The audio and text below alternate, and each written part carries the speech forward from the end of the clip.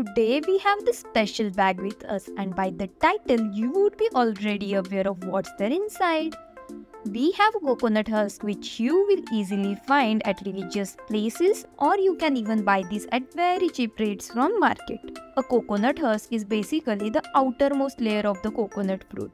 It is made up of strong coarse fibers known as coir.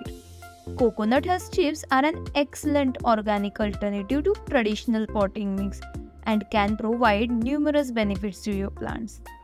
They promote excellent drainage, retain moisture, and are rich in nutrients. And today I have got so many of these. So let's see how we can make these chips out of our coconut husk. Hello everyone, I am Plant Girl and welcome back to my channel. I post gardening stuff here, so if you love gardening, do visit my channel once and hit on the subscribe button if you appreciate my content. Let's get started now. The first step is to break down the coconut husk into smaller chips.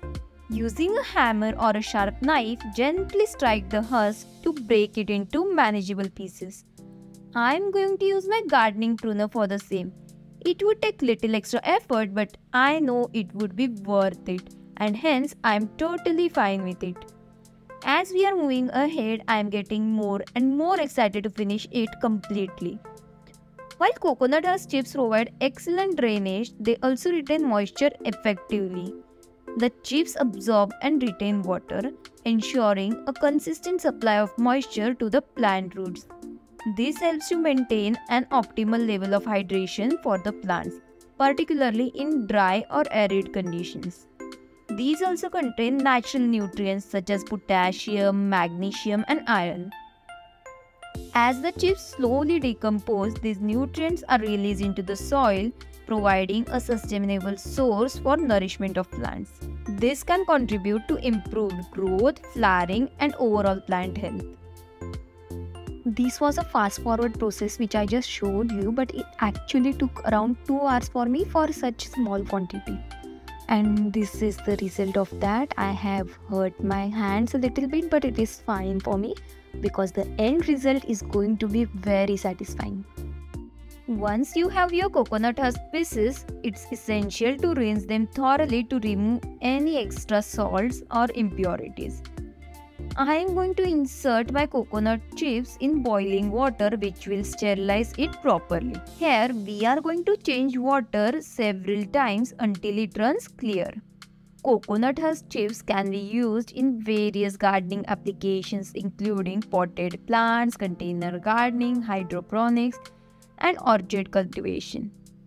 Their versatility makes them suitable for a wide range of plants and gardening techniques. And once it looks fine, we are now going to use this coco husk chip for our potting mix.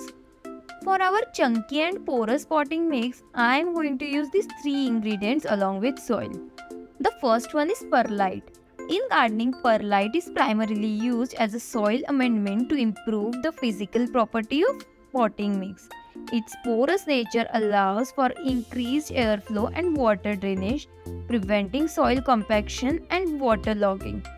This promotes healthy root development and reduces the risk of root rot. Our second ingredient is going to be our coco husk chips, which we just prepared out of scratch. And lastly, we have vermicompost.